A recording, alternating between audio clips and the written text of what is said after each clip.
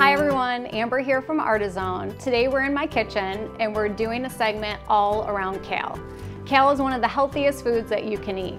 It's high in vitamin A, which is great for your eyes and your skin, vitamin C, which helps boost metabolism and your immune system, and vitamin K, which scientists and doctors have shown help prevent some cancers. One of the cool hip foods that's now made its way to the market is kale chips. And today what we're going to show you is how you can easily make cheesy kale chips at home. What's great about this recipe is it's super easy and it only requires 2 utensils, a tablespoon and a 1/4 cup. First, we're going to start with 2 tablespoons of olive oil. What's great is if you don't like olive oil, you can use an avocado oil, a coconut oil, or a vegetable oil. Next, we've mixed 1/4 cup of cashews, and I pre-chopped them just to make for the ease of the video. We next move to 2 tablespoons of soy sauce. We have 2 cloves of garlic. We have a half of a lemon squeezed, 2 tablespoons of Dijon mustard, and 3/4 cup of nutritional yeast. To combine all of your ingredients, all you need is a tiny blender. I use a Ninja. There's also a Magic Bullet, or you can use any small food processor that you have at the house. What you want to do is you want to start with your first 2 ingredients, which are your olive oil and your cashews. So we'll put our top on and we're blending, and what you want it to look like is kind of like a peanut butter consistency.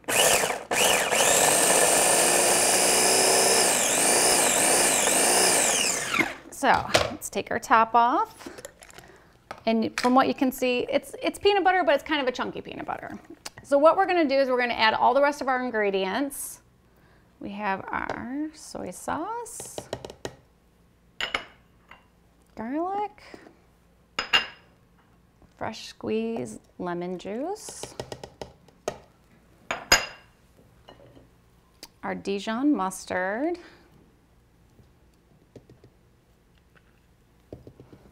and our nutritional yeast. Put our top back on and we blend that all together.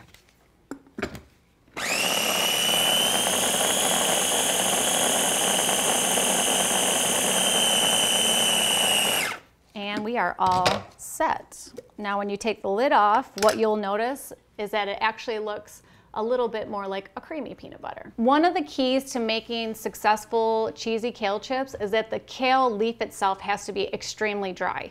So you want to make sure that you wash everything and prep it in enough time that you can kind of pull it apart. You see that I've done this step already to kind of make it easy, and spread it out. If you have a salad spinner, I believe that would work as well. I've kind of always done it the old-fashioned way, where I let it kind of air dry, or I pat it dry with a cloth. So now comes the fun part. We're actually going to combine our cheesy mixture with our kale leaves. Having done this a couple times, please take my advice and note the best utensil for this is your hands. So it's a little bit messy, but you're going to get the best result. When I first started making these, I was nervous that the leaves are going to fall apart. But you can kind of bundle them up like you see here. It coats them really nicely, and the leaves keep their shape. So as you do it, it's really going to be to taste. If you like the taste of the mixture, just coat it on there. Get a thick layer. You cannot go wrong. And set it on your parchment paper. So we got our last little leaf all dressed up. Put them on the tray and pop it in the oven. What you're going to want to do is you're going to want to preheat your oven to 200 degrees.